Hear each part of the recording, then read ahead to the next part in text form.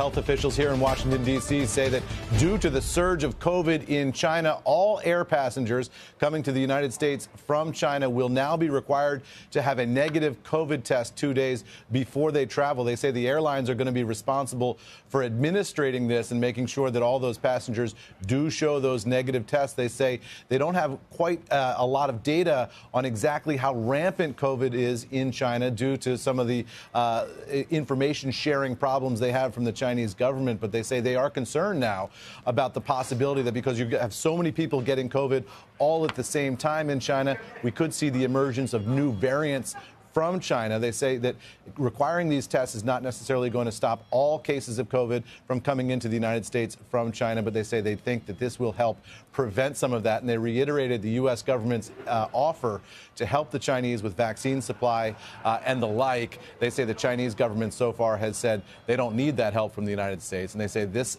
system will now be in place for the indefinite future. They say they're going to monitor the conditions in China and see whether or not they need to take this down. But for now, all air passengers coming into the United States from China will be required to test negative for COVID. Sarah, back over to you.